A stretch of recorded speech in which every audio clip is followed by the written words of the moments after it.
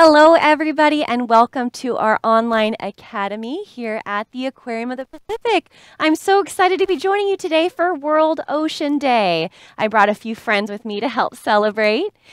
Now, my friends, we are going to be exploring for our celebration today a very unique habitat, a place where an animal calls its home. Now, we're looking at maybe a habitat that you've explored with us in some of our other programs. This is a kelp forest. This is something that we would find a little closer to our shores, but I wanted to explore a little farther out. Now, between where the aquarium is, offshore, past where you would find our harbors, out into what we would call the open ocean. This is where it can be really deep. And you would find pretty much just a whole lot of water. You wouldn't have some of these other elements that you would find in an ecosystem like this, like our rocks and our seaweed. Hello there, giant sea bass.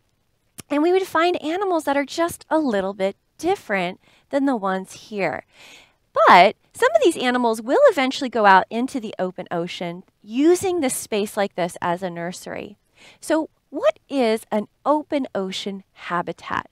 Well, we're going to be exploring what this habitat looks like, the animals that live there, and we're going to do this through art. We're going to use our observational skills, so we're going to look very closely at some pictures and videos and webcams today, and look to see what might be interesting to help us find clues about how an animal might survive in that ecosystem. So just like on land, we find lots and lots of different habitats.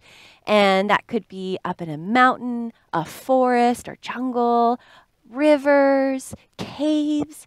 Those are all examples of different kinds of habitats, mainly made up because the non-living features of that habitat are different. It's the same thing when we go to the open ocean. So the open ocean has basically just a whole lot of water. There's sunlight coming down. Now, what do animals eat then? How do they survive? Well, I want to introduce you to a few of those animals. The first one I want to introduce you has no bones, and you probably wouldn't want to give it a hug because it would sting you. I'll give you a hint. You ready? It drifts through the water. Now, as we get ready, we're going to actually show you first a webcam with these amazing critters. If you wanted to grab something to draw with me, we're going to, again, explore through art. So we're going to look for details. Oh my goodness, this is the first animal. Did you guess it? Yeah, it's a jelly. You can make yourself into a fabulous jelly by opening and closing this part right here. This is called the bell. You might recognize some of these other parts. Now, scientists, as we get ready to draw, and I'm going to be drawing with you, let's first look at our shapes and colors to help us not only identify our animal, but make sure that we're drawing it so that it represents our jelly here. Now, your drawings do not have to look like mine. I'm going to do my best, and I'm sure you're going to do your best, but they do not have to look the same. Now, if we're going to draw this shape right here, how would you describe that?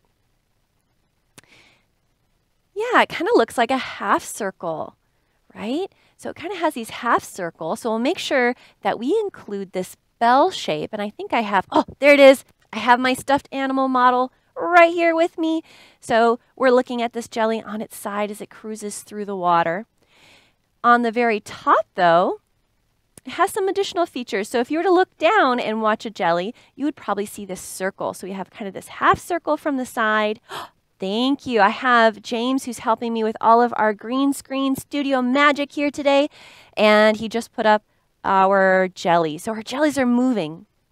I want you just to take a moment and watch how they're moving using those bells. Yeah, did you notice that they're kind of squeezing them together? Yeah, so that half circle shape from the side squeezes together and then opens. And that's how they can kind of move themselves through the water. So jellies are really good at drifting in the open ocean. And they're drifting around and protecting themselves with these things right here. Yeah, do you know what those are called? Oh, here's a jelly up close. Thanks, jelly. Yeah, if you look, there's more than one thing that's kind of dangling underneath the jelly, right? So you have tentacles. Why might an animal have tentacles? There's no bones, no face, no mouth, no eyes, but they definitely have tentacles. Well, if you're thinking protection, you got it. So these are stinging tentacles. Remember earlier I said you don't want to give a hug to a jelly? Yeah, that's probably a good idea. So jellies defend themselves with these long, stinging tentacles on the side. But these tentacles are also really great at stinging food. Anything that could stick to their tentacles. If we were to look under a microscope, they have a little harpoon. And anytime something touches it, that harpoon is on a little spring and it goes whoosh and grabs its prey. So it doesn't even have to think about what it touches or hunt anything down. It just has to drift and make sure that it stays near the surface of the water, so not too deep, because its food loves the sunlight. Therefore, jelly loves the sunlight. So we'll talk a little bit about that food in a moment, but you might have also noticed this really floofy bit coming down. This is part of its food story as well. So although the stinging tentacles on the outside are for protection and then initially stinging their food, they have to be able to bring that food to the middle of their body where that bell is so that they can digest their food. So these fluffy tentacles here, they're called oral arms, help move those food particles. We talked a little bit about drifting. Well, the food that they're trying to eat also drifts. Have you heard of plankton before? Yeah. Jellies are actually considered plankton too. So anything that really drifts through the ocean is considered plankton. You and I could be considered plankton if we were just to let the currents move us through our ocean habitat. So we'll go ahead and we're going to start drawing our jelly. And then as we take a pause, maybe we'll look at pictures of plankton, their food source, so we can kind of get a better idea. So I have a special camera so that I can share with you the drawings as we make them together. So I'm going to go over to my document camera here. And we'll start drawing our jellies. I believe we are pretty zoomed in. There's my hand. Oh, no, we're good. We're good. Awesome. So I'm going to make some room because I have lots of fun critters to draw with you today.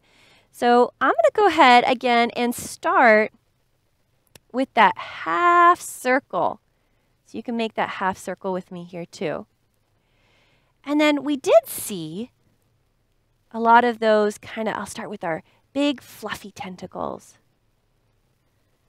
There we go.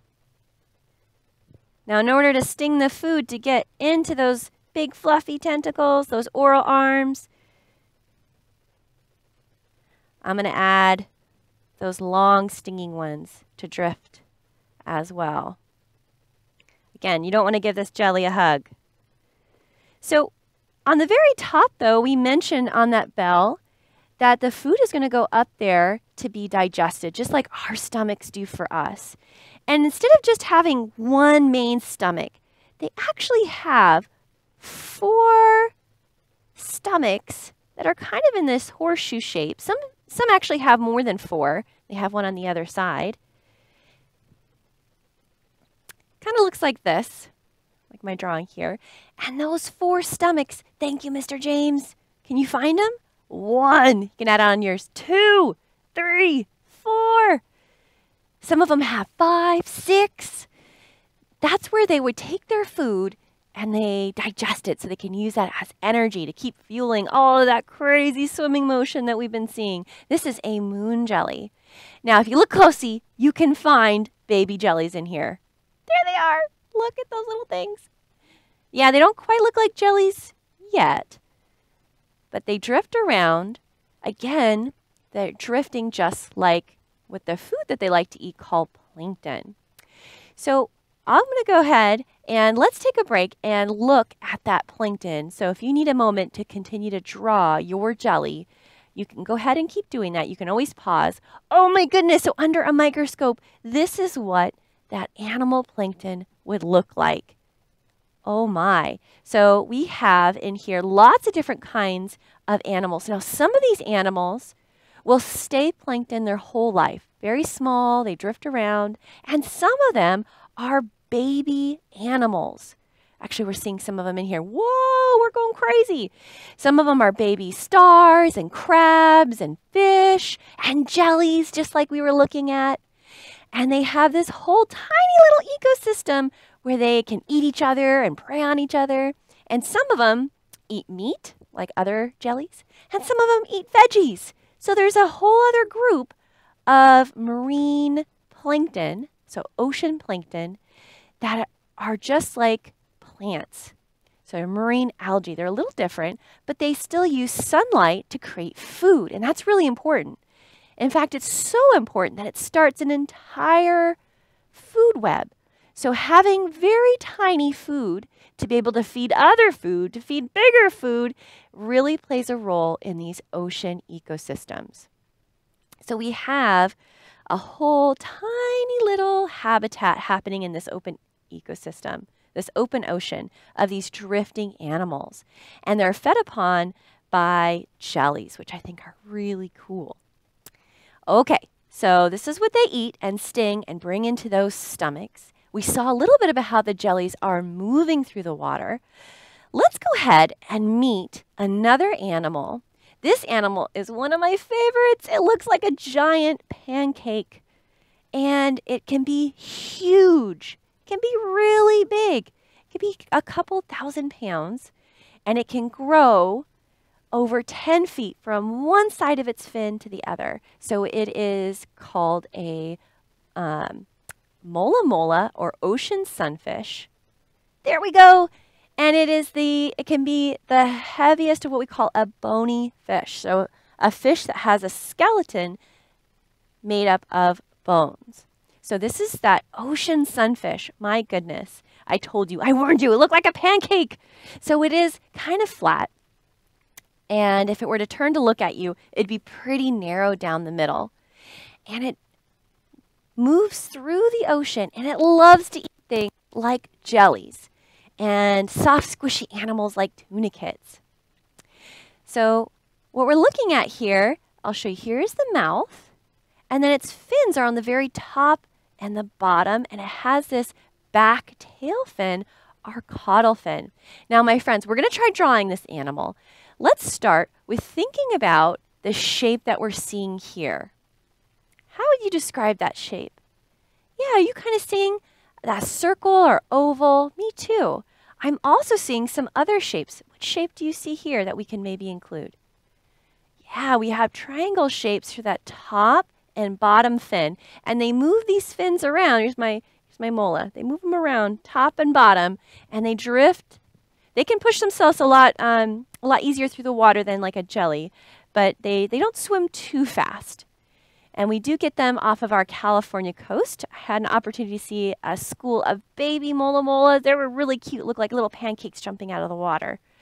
And then they have their gill opening right here and another fin. So we'll make sure that we include those. I love their mouths. Their mouths are kind of just like, ah. You kind of see that. I think we have one more photo that we can maybe show. This photo is how they get the name ocean sunfish. So sometimes they will swim to the top, they lay on their side, and because they get things that grow on them, they like to have birds, marine birds like seagulls, sometimes help them out by picking and cleaning off the outside layers of their body. So when we're out on our whale watch trips, sometimes we have this encounter. Look at that mouth. That's that mouth I was talking about that we're going to definitely include. So it's definitely an unusual animal. And then it'll come to the surface and kind of sun itself. And I have, in fact, seen a seagull standing on top on the whale watch. So from a distance, I thought I was seeing a floating bird. But really, it was a bird standing on top of a mola mola, which is awesome. All right, so we're going to draw this animal. Let's go ahead and we'll make some room. I'm going to draw it right in front of its food source here, the jelly, like it was going to eat the jelly.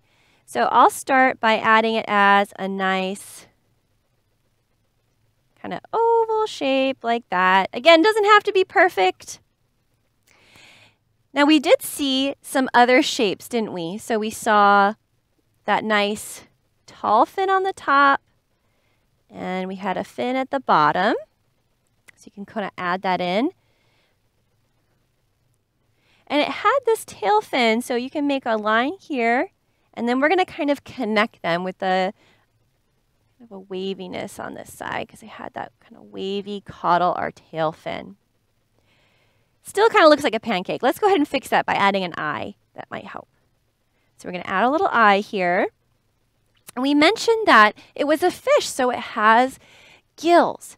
Gills are used to take little tiny bubbles of oxygen that floats in the water. So they breathe in the water, and the gills help take that oxygen from the water. It has a little bit of a different gill opening on the side. So instead of having kind of that normal fishy face opening, it has just this little circle like this on the side. But we need a mouth so it can help breathe. And again, it has this kind of quirky open mouth. So I'm going to add that right in there.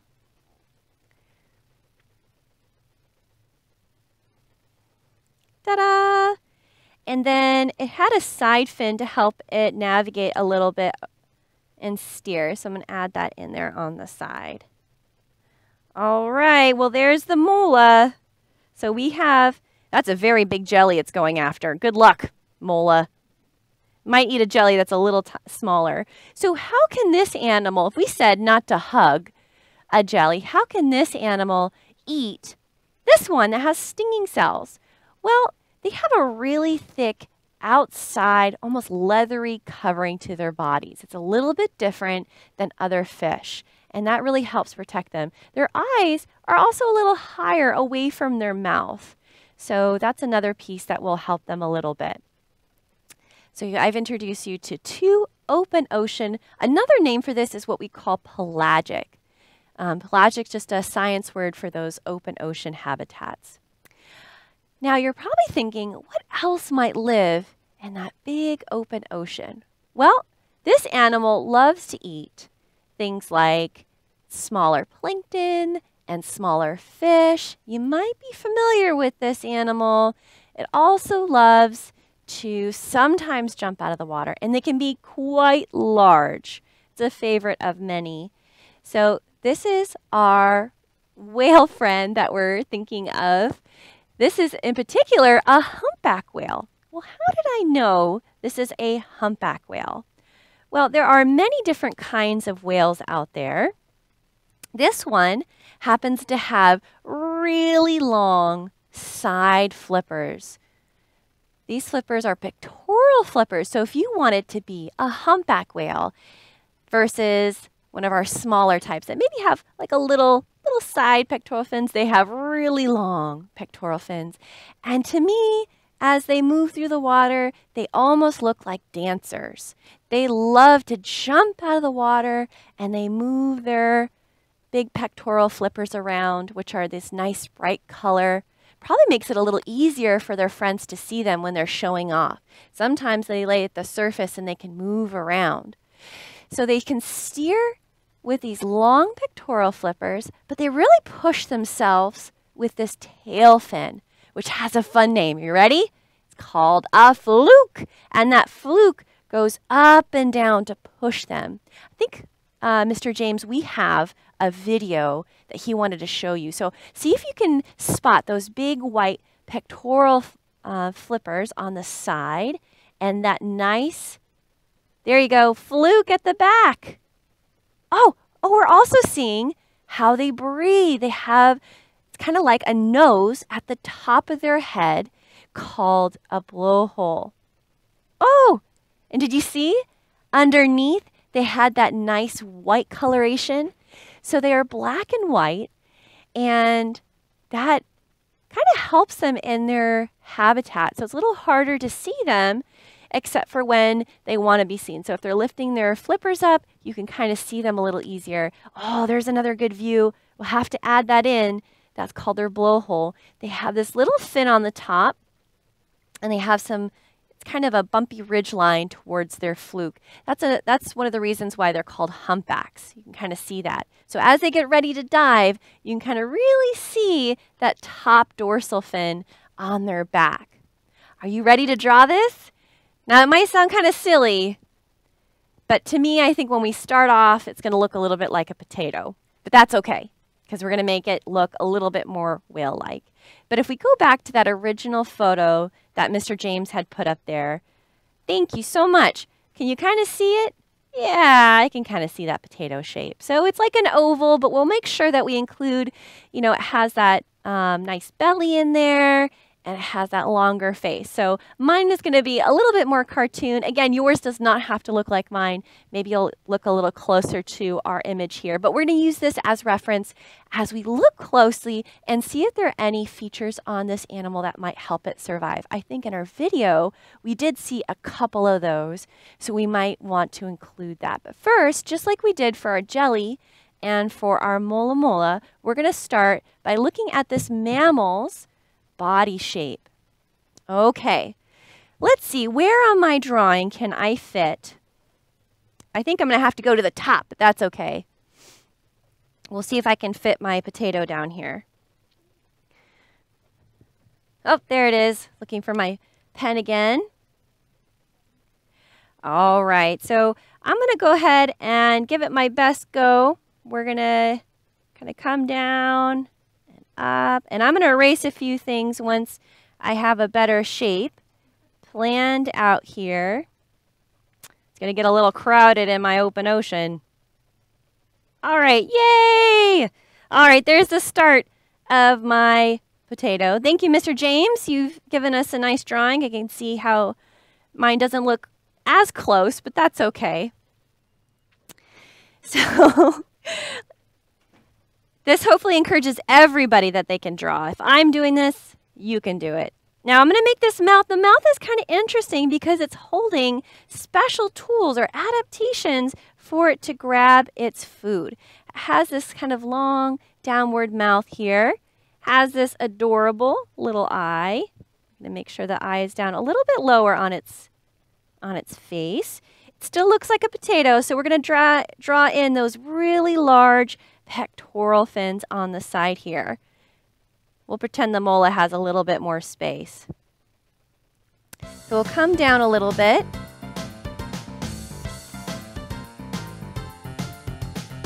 Oh, we've got some music to go along with this. All right, I'm going to erase a little bit here. So I have these really long pectoral fins on the sides.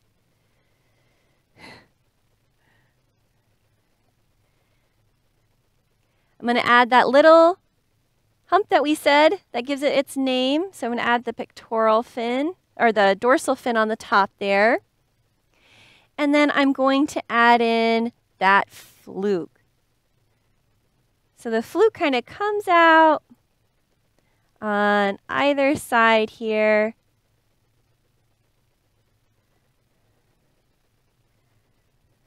Now, you may also notice that it had what looked like, so it has this little thing on top, so I'm going to include that. It's its blowhole, so we don't forget that it, just like us, is a mammal. It's breathing air.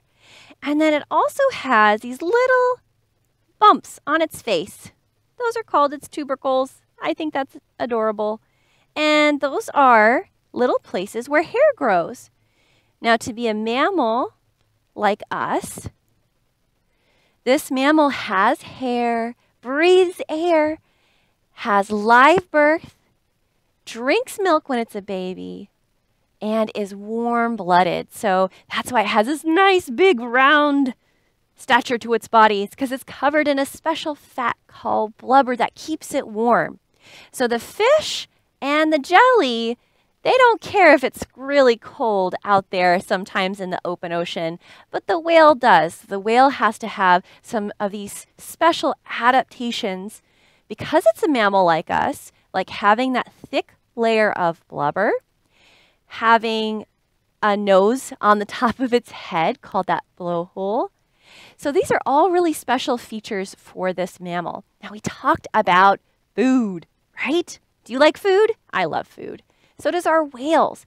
But because they're living in the open ocean and they have a special diet, they need to have special tools in their mouth to eat their food.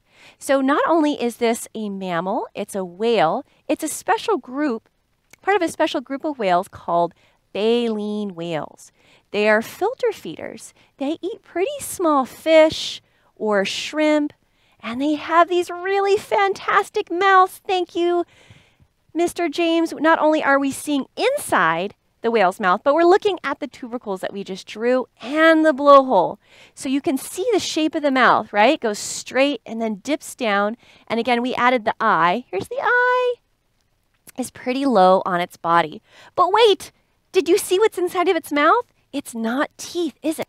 It has these long, hairy plates, kind of like a mustache inside the whale's mouth. And these plates help it filter out some of the food. So what they normally do is they will travel together, sometimes in a small or a medium size, what we call pod, and they can work together to grab things, again, like small fish and krill. They will even release sometimes bubbles to help trap their food in a small circle, kind of like we call it a bubble net. And then they will come up from the bottom raw, and they scoop up. They open their mouth really wide, and they have, do you see these lines? These lines allow their throat to expand like an accordion to take in that water, and then they use a really powerful tongue to push all of that water through those baleen plates. I have an example of baleen here in our studio. This is just a very small piece of humpback whale baleen. So you can see these hairy plates. It's constantly growing in their mouth from the very top. They don't have it in the bottom.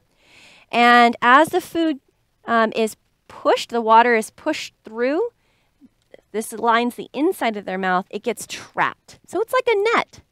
And then on the other side, they have where the water would filter out of their mouth, which is pretty awesome. So again, this is an adaptation for an animal that eats sometimes really small things and has to filter it when there's not really a place to capture it. You know, there's not like a small nook or rock area to push up against, so they can use their bubble netting, or they work together, or they can swim pretty fast and then scoop with that big mouth to grab it in. Yeah, let's take a look here.